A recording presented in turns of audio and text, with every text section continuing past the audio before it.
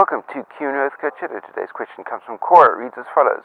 How much time does it take per week to train for a marathon? CoachEdu.net. Like and subscribe for more.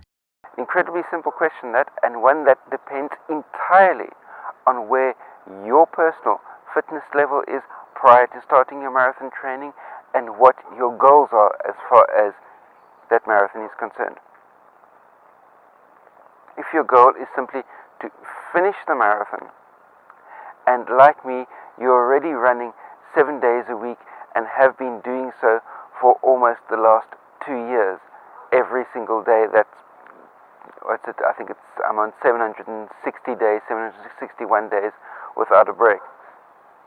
Then to step up from there to being able to have the fitness required to be able to just simply complete a marathon will not take that much extra additional on top of what I'm already doing.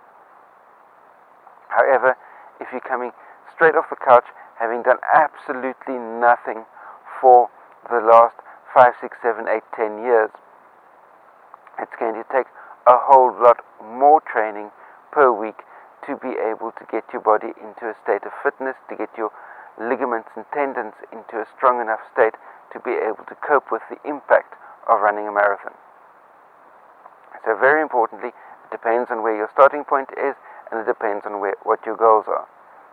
If your goal is to be able to run a sub 2-hour marathon, then even if you're right at the top elite level of Olympic marathon running and hold the marathon world record, it's still going to take more than an hour, more than a year's worth of training to be able to get yourself anywhere close to that 2-hour barrier, as we've seen with the Nike's Breaking 2 project just a little while ago.